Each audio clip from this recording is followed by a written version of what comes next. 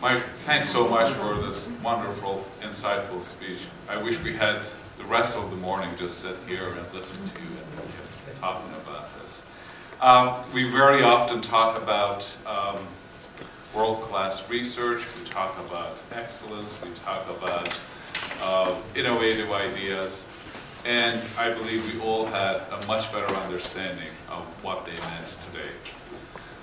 On behalf of everybody, this university, in this country, but especially in this room, I thank you very much for your speech, Mike.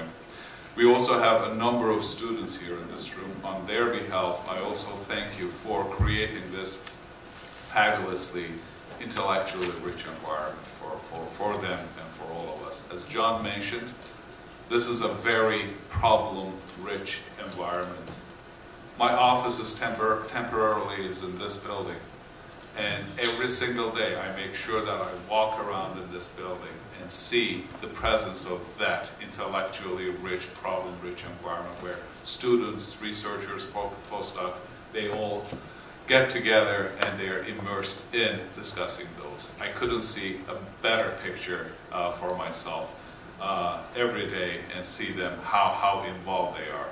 We could not have this opportunity without visionaries like yourself, and making sure that we will benefit from it, Canada will benefit, the world will benefit from this. Thank you very much again for your wonderful speech.